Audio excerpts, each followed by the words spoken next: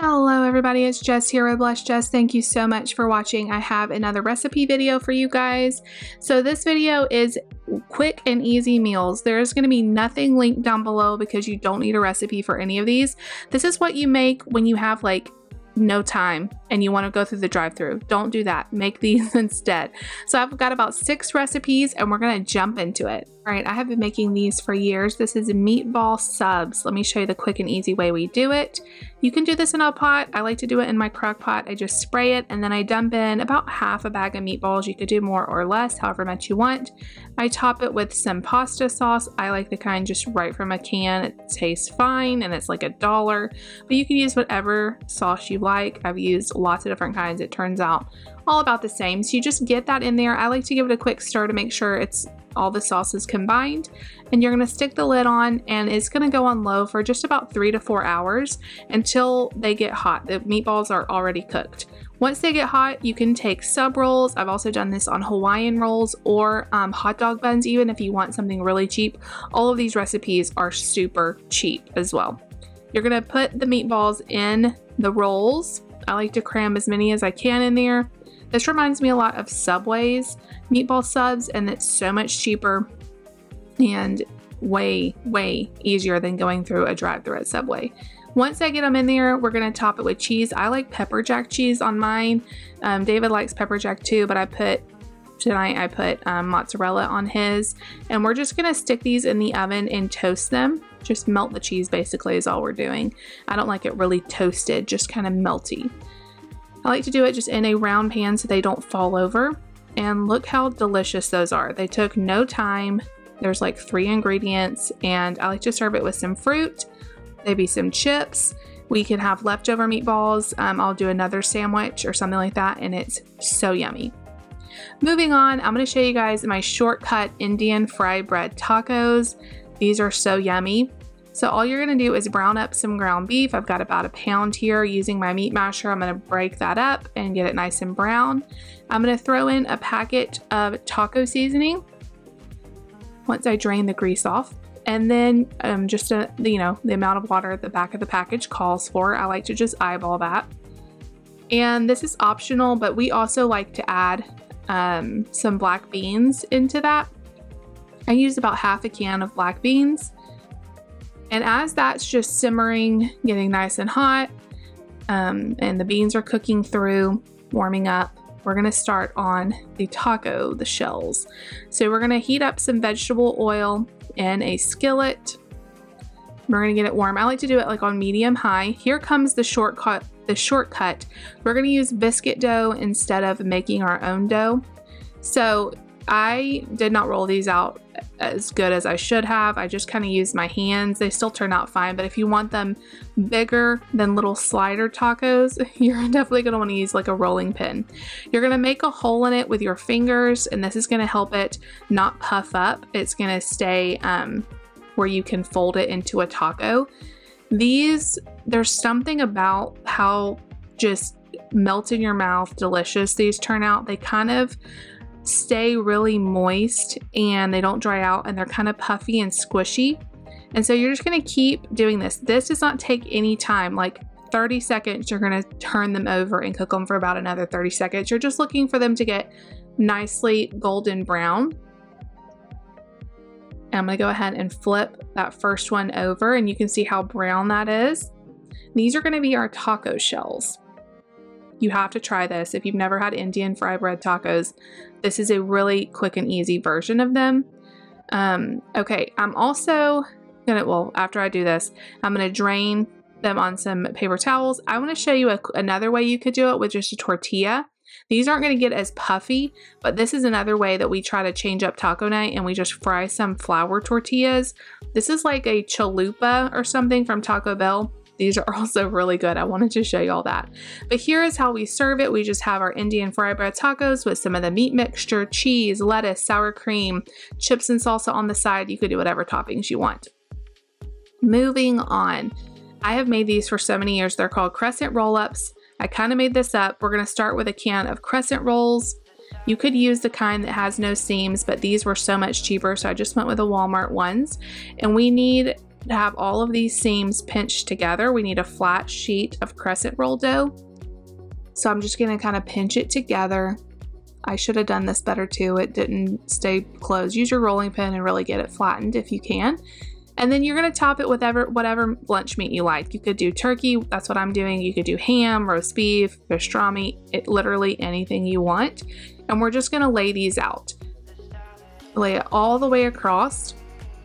You could put as much or as little as you want. This is really just showing you the method, and you could change it up a million different ways.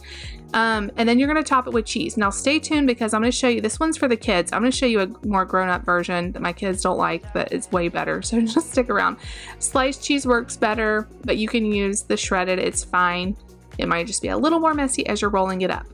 Once you get your cheese on there, you're gonna start at one end and you're gonna roll these as tight as you can. It's like rolling a burrito or something. Or a stromboli. So if the seams come open a little bit, it's no big deal. Just kind of pinch them closed. Take a bread knife and you're gonna just slice them into about, what is that, like 1/2 inch to 1 inch pieces. And you're gonna put them on your baking sheet. And you're just gonna keep slicing them. It's okay if the cheese falls out, we can put it back on. The sliced cheese doesn't do that, but that's just what I had. So we're gonna stick it on the baking sheet. And this is what they look like before they go in the oven. Let me show you the way I like to make them for me and David. So another sheet of crescent roll dough. And then you can put whatever sauce you like. Chick-fil-A sauce is really good on this, by the way. But I had some honey mustard. This was so yummy. So I just squirted a little bit. You don't want too much because you don't want it to ooze out everywhere. Just a little light layer. Took my spoon and just kind of made sure it was spread all around. And then I'm going to go in with another layer of turkey, just like the other ones. So we're going to do another layer of that. And then you could do whatever cheese you like. I have this nice pepper jack cheese, and the pepper jack with the sweet honey mustard turned out really, really good. So I would recommend this combination. But I've done it with lots of different meats and cheeses and it always turns out good. You're going to again roll it up as tight as you can. Take your time with it. Just kind of press down as you roll to get it nice and tight. If a little bit of sauce comes out or cheese comes out, it is no big deal. It will be fine.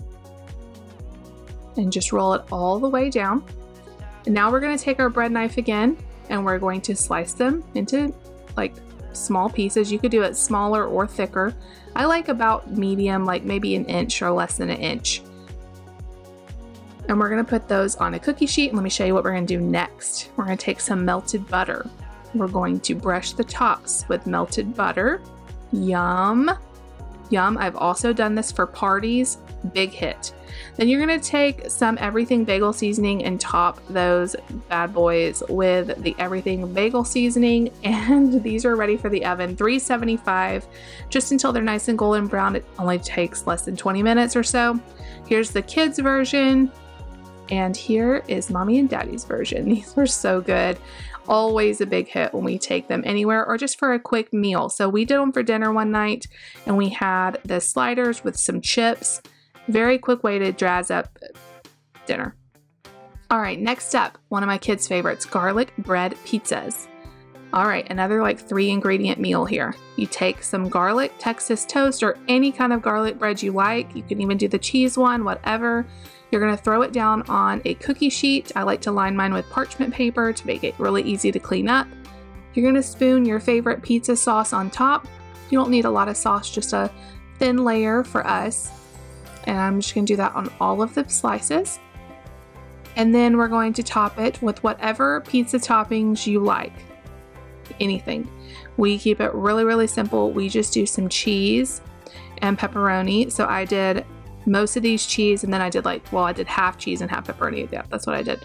So I have kids that like cheese, I have kids that like pepperoni, but you could do sausage, vegetables, whatever on this. And there's something about these. You'd bake them in the oven, 375 until they're nice and brown. To me, these tasted like Detroit style pizza, almost like a deep dish. They were very moist and soft on the inside, but the outside had a little bit of crunch. You have to make these. They were so good. All right. I have had you guys tell me that you want me to show you how I do my burrito bowls. This is one of our easiest go-to meals. I always make this. Like if I don't know what to make, I make this.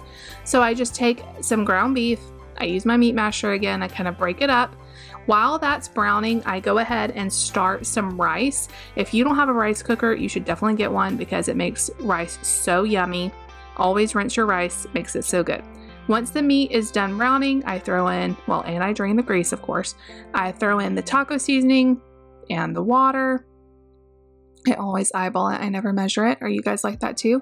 And I throw in half a can of black beans. This is just how I make my tacos. You could do it however you want. You could do this with chicken. You could do this with anything like chicken or steak or ground beef. This is just a method. So I've got my meat and bean mixture right here. Gonna let that just kind of simmer for a few minutes while the rice finishes cooking. Now let me show you how I jazz up these bowls. So I start my bowl. This is my personal one. Let me show you how I like it. I throw in on top of the rice, I put the beef and beans.